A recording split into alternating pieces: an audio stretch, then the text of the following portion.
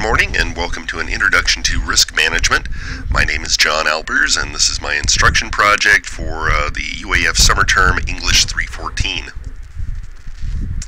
Day to day we are faced with hazards. Hazards could come in the form of environmental conditions, the weather, the temperature, physical conditions we find ourselves surrounded by. They could come in the form of personal interactions. Could be people, animals, other bodies that we come in contact with in our day-to-day world, or unforeseen circumstances, things we wouldn't necessarily anticipate to happen, but could reasonably be anticipated to happen. Accidents, crime, depending on the scenario, depending on the situation in which we find ourselves. With these hazards in mind, keeping in mind the fact that we're surrounded by them day to day, could lead to a worry-wart kind of state. What if can certainly become a consuming state of mind. No need to worry. We can do a little bit of planning, and this is where risk management comes into play for us. Basically, risk management is a process. It's a step-by-step process, as we'll see here momentarily, of identifying hazards and controlling risks. The purpose is to mitigate recognized threats before they can do us harm, with the aim to avoid personal injury, damages, lost time, and lost money. Guidance can come in the form of many different things. Personal decisions in our day-to-day lives oftentimes require risk management procedures, whether we think about them consciously or not. It's an act of making informed, responsible decisions. Guidance may come in the form of regulatory bodies. The Occupational Safety and Health Administration is one such organization that requires many times risk management practices to be in place for certain industries.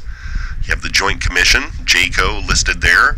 They require risk management processes specific for hospital environments, and the Committee for the Accreditation of Rehabilitation Facilities, also a healthcare body, though geared towards behavioral health sort of settings. Internally, there may be business policies and procedures as well that you need to be aware of as a supervisor sometimes regarding risk management for a specific business. Regardless of the guidance, they're all there to promote safety and health for employees and for clients. Some important terms to understand when we're considering risk management. Hazards are conditions generally recognized, the sources of potential danger. To illustrate, we have gasoline and flames. Separately, generally safe. Put them together, we have a hazardous condition. A snowstorm outside and you inside, again, safe situation separately. Throwing you out into the snowstorm, there's a hazardous condition. Risks are the effects of the condition. They generally haven't occurred. We're wanting to plan ahead, of course, but they could reasonably be anticipated to happen. Based on our previous examples, if we have gasoline near a flame, could result in a fire, resulting further in a loss of life or property. We put you out in the snowstorm, we could have a loss of life due to exposure.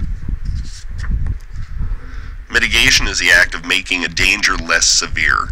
We want to address our hazards, we want to address our risks, we want to try and make the conditions safer than what they actually are. To do this, we introduce controls.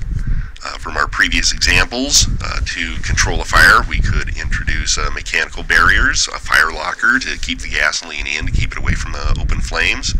We could introduce work practice controls, actually having somebody there to observe the combustibles to make sure that nothing untoward happens.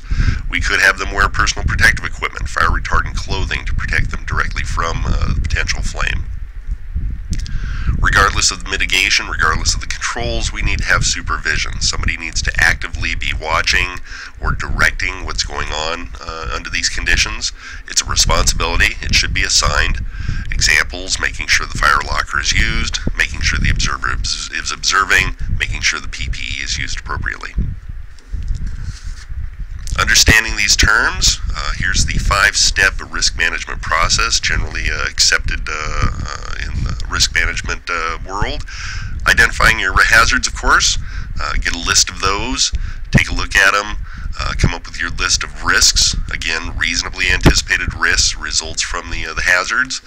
We want to devise means of mitigation. We want to come up with controls to control the hazards and the risks. Implement the controls, of course, and we want to supervise. illustrate the risk management process, let's take a look at a road trip. Pretty basic sort of activity most of us are involved with. Kind of gives you an idea of how you would apply risk management in a day-to-day sort of setting. Step one, we want to identify our hazards. A few things that come to mind: potential dangers, potential of nasty weather, poor vehicle maintenance, no emergency equipment, and inexperienced driver. Risks associated with these potential dangers: the effects of the dangers. Heavy rain could result in a washed out road and delays. Poor maintenance could result in a vehicle breakdown, being stranded out on the road somewhere.